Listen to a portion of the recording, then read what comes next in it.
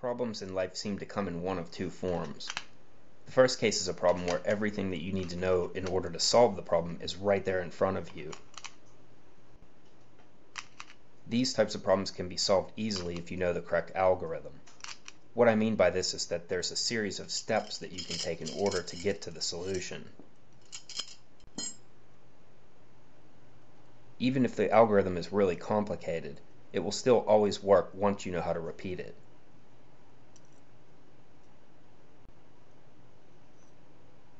The second type of problem might at first seem more difficult, or even impossible. This type of problem requires additional information before you can determine the solution's algorithm. There's a trick to getting this ring off. I'll let you figure it out as I show you how I made this.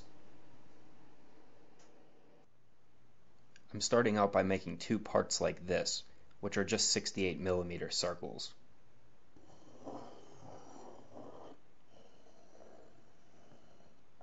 This smaller circle has a diameter of 48mm, and it'll be used to determine where the centers of the posts are. I want to space my 3 posts out evenly around the circle. The easiest way to do this is to just use a compass to divide the circle into 6 even parts.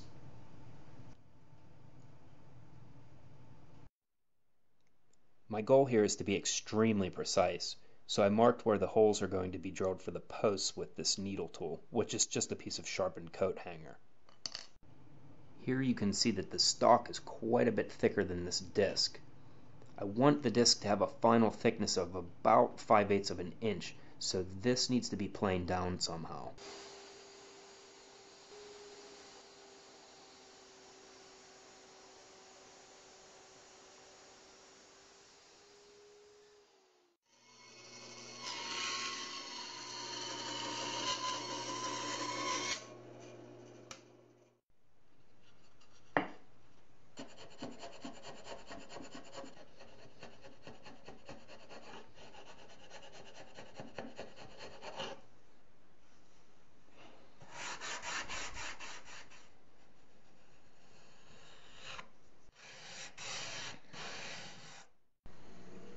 These 3 outside holes for the post can be drilled as deep as possible, within reason, just so that that little point on the drill bit doesn't come through the other side.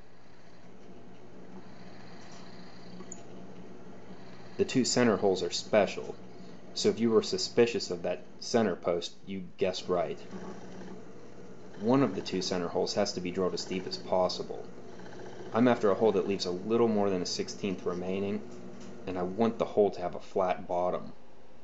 To do this, I sharpened a piece of the 1/4-inch rod that I'm using for the posts into kind of a drill bit. So first I drilled the bulk of the hole out with the Forstner bit. Then I used the specialty bit to kind of just scrape the bottom of the hole clean. The depth that we drill this second center hole is determined by this magnet. The magnet can be epoxied in now at any time, and we want it set in so that it's sunk in about 1/8 of an inch.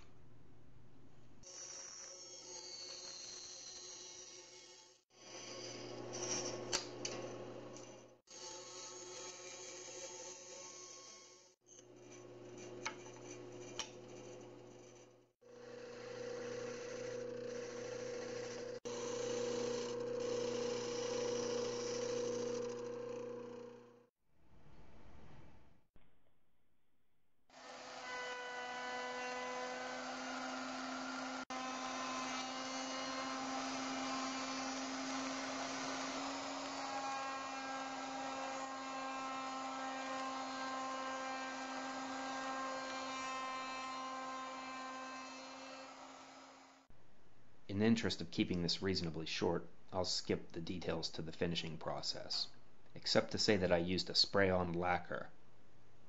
After you've applied enough layers of the spray lacquer, you can sand the finish down flat, and then keep sanding it with increasingly fine grades of sandpaper, until finally you buff the finish and it gives it this nice shine. The next step is to cut these 1/4-inch steel posts. Their height is pretty much predetermined because we want the puzzle to be about as wide as it is tall. This height seems to be a good size for the puzzle because the ring can almost stand up but not quite. And just in case you're actually interested in building one of these projects, here's everything that you'll need to find this part.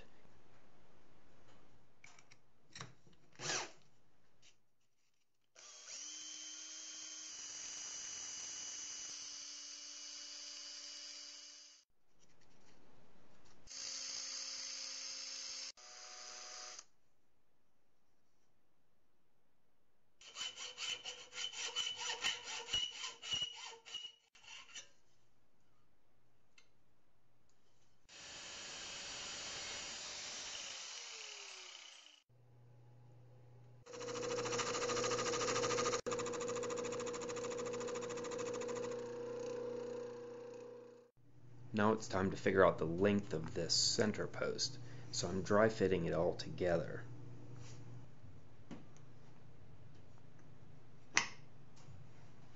When the center post is seated all the way down away from the magnet like this, we want this gap right here to be about 5/16 of an inch. That distance is just wide enough for the ring to slip over the top of the post. Now I'm just about ready to put it all together. I expect there to be some squeeze out from the epoxy, so I'm applying some car wax in the hopes that it'll create kind of a barrier that'll help keep the epoxy from bonding to the finished wood.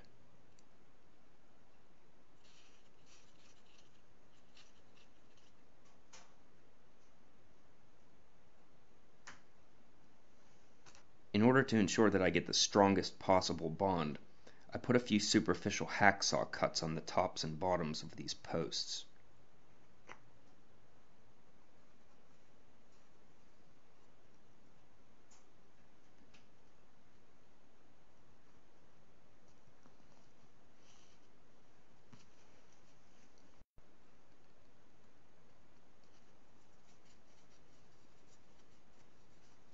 I'm only doing one half at a time just so that I don't have to rush. But at this point it's fairly easy to remove any squeeze out with a rag that has some car wax on it. Okay, so let's see this trick actually work. It takes just a little bit of a tug.